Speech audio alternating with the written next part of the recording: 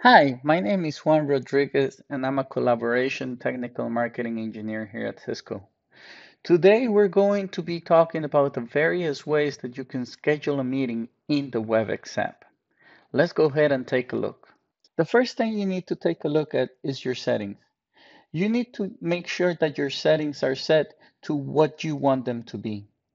Under Meetings Workflow, you have the option to choose Webex App Scheduler, Microsoft Outlook, or even Google Calendar. Let's go ahead and start with the demonstration of the Webex App Scheduler. To schedule a meeting with the Webex App Scheduler, let's go ahead and go to the Calendar and Meetings app. Let's go ahead and schedule a meeting. The first thing I gotta do is click on Schedule a Meeting. This will bring up a new screen which has all the options I need to schedule that meeting. I can change the topic, select a date, time, use a one-time meeting or a personal meeting. I have advanced options for audio connections and scheduling options. Here, I can add as many invites as I need, and I can add a description. Once I'm done, I can hit schedule, and I'll see that meeting show up in my calendar. From here, I can update the meeting if I need to as well. Let's go ahead and take a look at the options if you like to use Microsoft Outlook instead of the Webex app to schedule meetings. You can come here and change your settings to Microsoft Outlook. Now, when I click Schedule a Meeting, I can see a new personal meeting invite got generated directly from Microsoft Outlook. I can add as many people as I like, set the time, already have all the Webex information here, and hit send.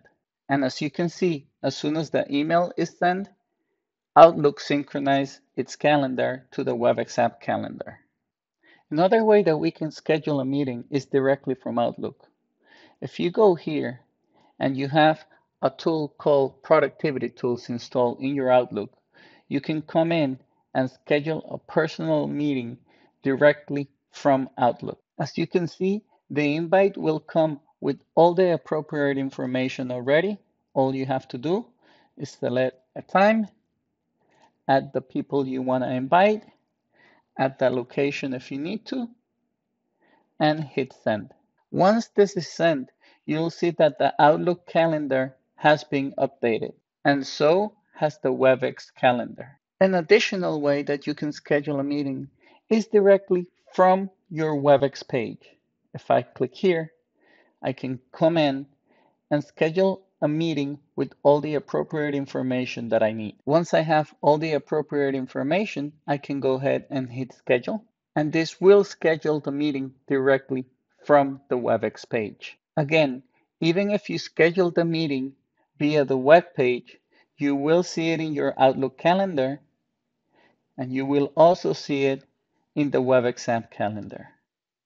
All of this is possible because I have Calendar Connector enabled, which means that my calendar services will always synchronize to the Webex app. The other way I want to talk about scheduling a meeting is within a space. If you have a group space going, you can schedule a meeting directly from there.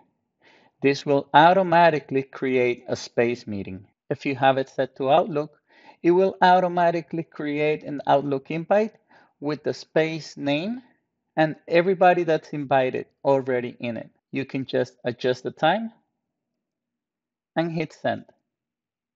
If you decide to change it back to the web scheduler in your settings, which is my preferred method, you can go ahead and do the same thing.